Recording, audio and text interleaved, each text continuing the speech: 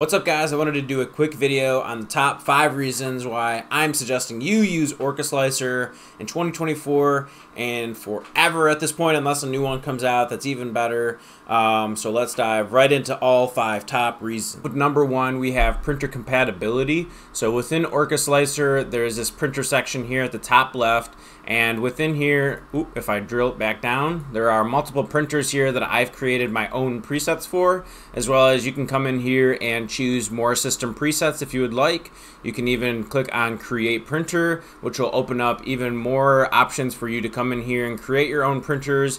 And they do have the ability to even select custom preset printers if you have, such as an Elegoo printer or another Creality printer. If you have a Bamboo printer, if you have any of those that fall into a specific brand, you can come in here within Orca Slicer and they have their pre-built system settings that you can go through and choose, which will just give you a base configuration which you can use, and then you can go in and actually modify it even further. So here we even have anchor, anycubic, artillery, and so on. So this is number 1 because for me, I have multiple printers. I have 13 printers altogether. I have different brands of printers, and this optimizes my process on printing because I can just open up one program, choose all my different printers or whichever one I want to use that day, and send a file to, and I can even come in here and choose different presets. So number 1 is printer compatibility if you have multiple printers, and if not, and you choose to add more in the future, this can definitely grow with you and your farm. Number 2 on the list is efficient algorithms for processing your prints. So when you want to come in here and actually slice your print, I've noticed that Orca Slicer is significantly faster when you go through and actually slice your plate, and it will go through and generate all the necessary things for your model, such as the seam, the infill, and all that stuff. And already here we go, and you can see all the different attributes that you can choose and review, and just like other slicers where you can go through and actually see all the insides of it, how many walls, your retraction and all that stuff. So I've noticed that Orca Slicer is significantly faster at slicing just one plate or even multiple plates at once.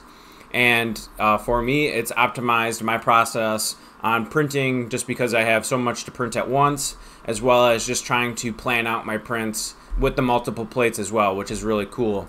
And just to do that really quick, you can say, let's say you want to print just this one thing. You can come here to your plate and you can say add a plate, and then this adds a secondary plate, and you can come in here and we'll just add a primitive model. We'll just do an Orca cube. And there also are presets, which are really nice for, little handy models like the Benchy, little Orca cubes. They also have little Voron cubes and so on. You can see here just to preload some stuff if you're doing some calibration tests. Number 3 is the actual customizable printer profiles. So as you can see here, I do have some user preset profiles that I've went through and made, such as just a copy profile, a coasters profile, a little Tadlings profile for small flexies, one for a light box, and so on. And you can come in here and even choose some other presets that your system provides. If I was to choose a different printer, there would also be other presets that you could choose from. There also is the availability to modify anything within these settings, and you can save it however you want. So if I wanted 2 raft layers, and then I hit save, and then you can come in here and we can just say raft and then hit save. And then next time I want to go through and do a print with the raft, all I have to do is choose this profile.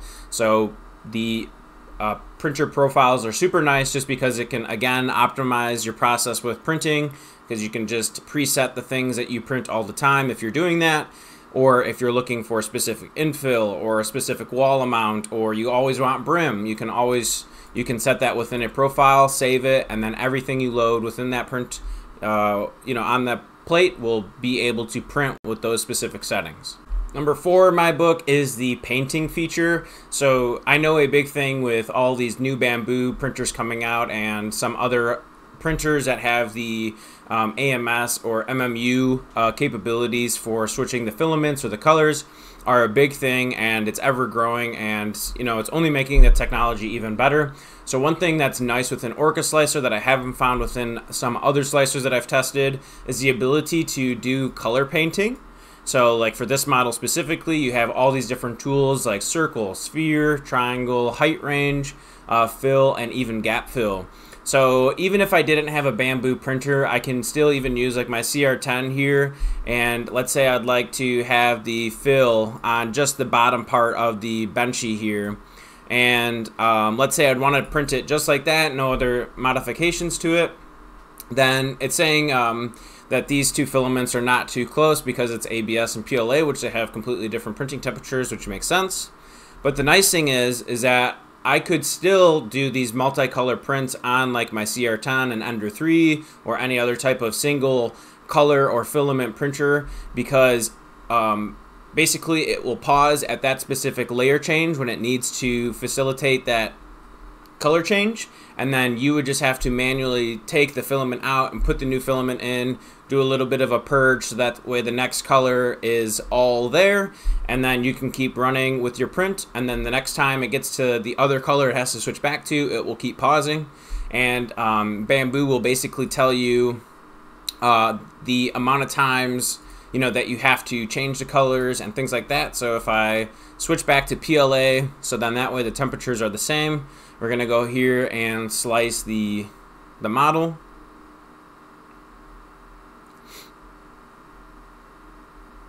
As you can see here, we still have the raft from the last printer profile, which is perfect.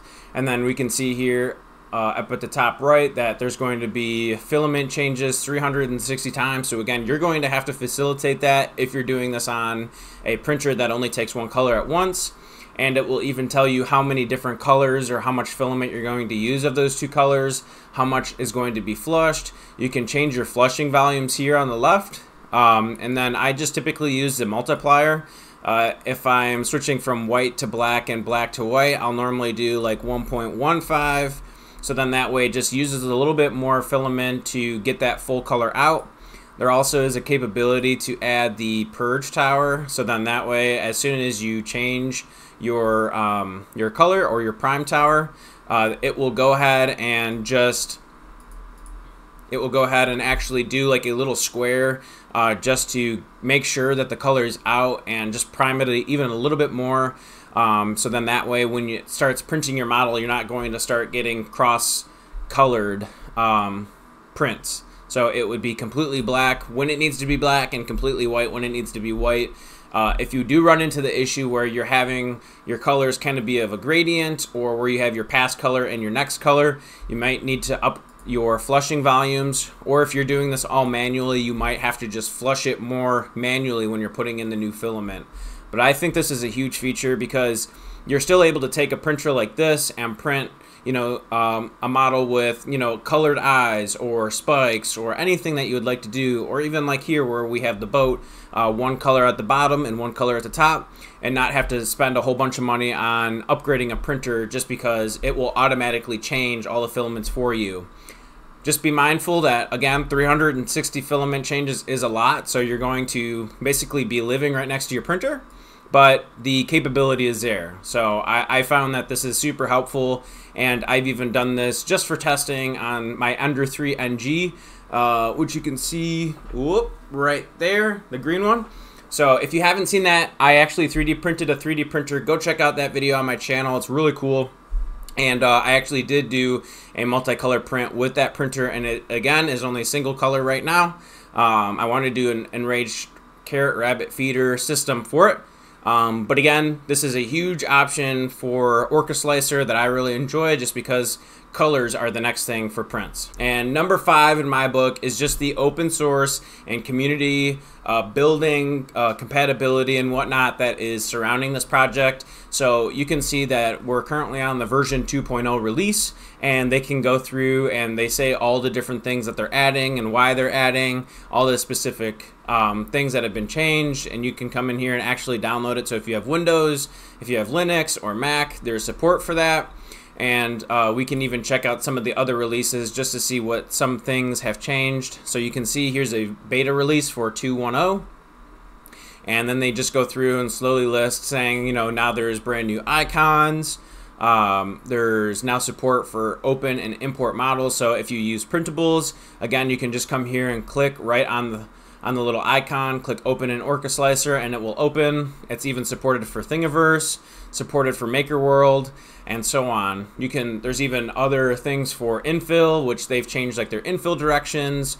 I think that's a huge thing because not all slicers offer all the same different infill types, and they're also trying to make these the seams a lot better, as you can see here, and basically trying to hide it a lot more where you can barely see it, where some of the models that I've printed with past slicers, it's just a giant line on the side of the model and you're just trying to figure out how you can hide it. So it's really awesome that the community is coming together and constantly working on trying to better this product and just make it open source for all your different printers, and you know, being able to use all the different features for it. So guys, Orca Slicer is a great program. Precise Z height is even awesome. One thing that I want to say really quick about this is, let's say you have a curve or something like that, and your typical layer height is like you know, 0.2 millimeters or something like that, and you have a curve that you want to you know, make stronger. You can actually choose variable Z height, so then that way at the specific curve it can be like 0.16 instead of 0.2, so then that way it is a little bit stronger. You're not going to have those overhang challenges which you might face if you're trying to print fast, if you don't have enough cooling and things like that.